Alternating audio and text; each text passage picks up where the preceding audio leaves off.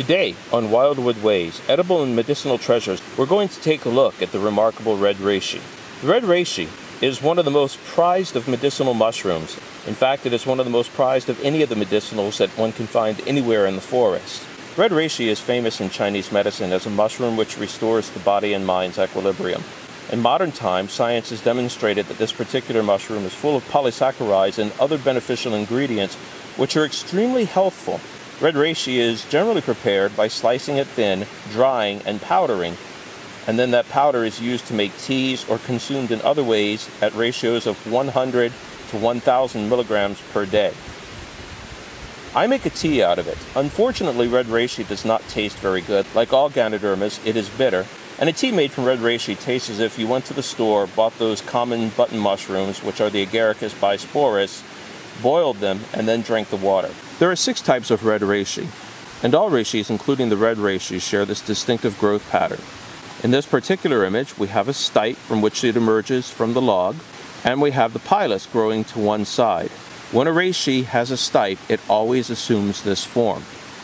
It might be likened to a periscope. Apart from the distinctive periscopic or fan shape of the reishi, they also have a distinctive glossy appearance as if they've just been varnished. Even if the weather has been dry for weeks on end and the fungus is absolutely parched, the top of the pilus and the stipe will still have that distinctive varnish look. A pilus with a glossy varnish looking surface, white flesh, and spore tubes under the cap are distinctive features in the identification of the reishi mushroom. Also note that reishis tend to bruise brown.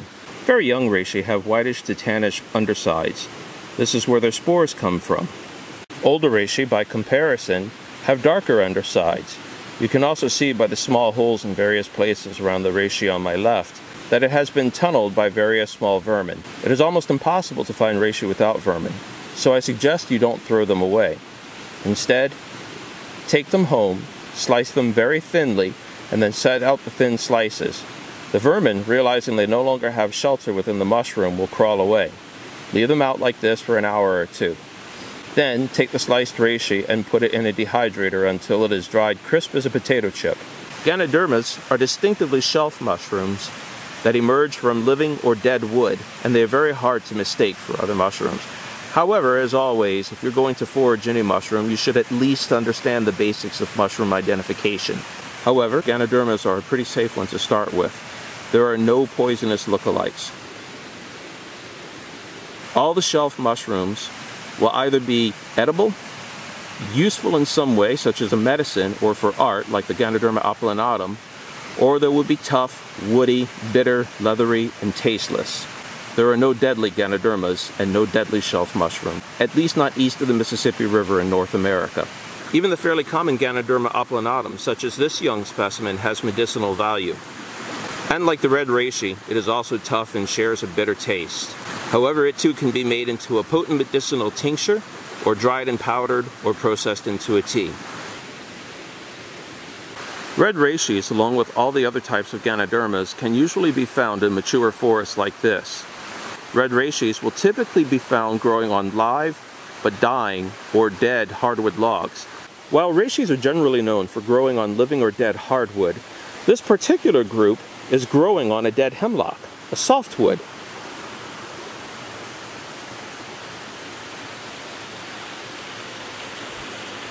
From the perspective of a mushroom hunter or mycologist, this is a very interesting find for that reason. So never neglect a softwood forest as a source. In fact, speaking specifically of the maritime provinces in Canada, I have found that mushrooms grow in places that are often the exception to where they grow elsewhere in the world. For example, the Cantharellus mushroom, known more commonly as the chanterelle, will generally be found in hardwood forests further south in the USA, in places like Iowa and Ohio.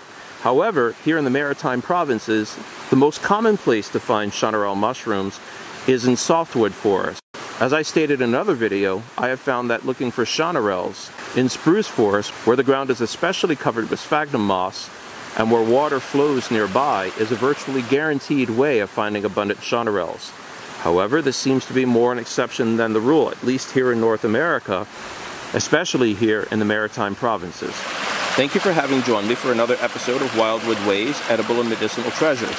Keep watching because we'll have many more lessons on the edible and medicinal bounty to be found all throughout the wilds of North America. Go soft, go gently, and leave no trace.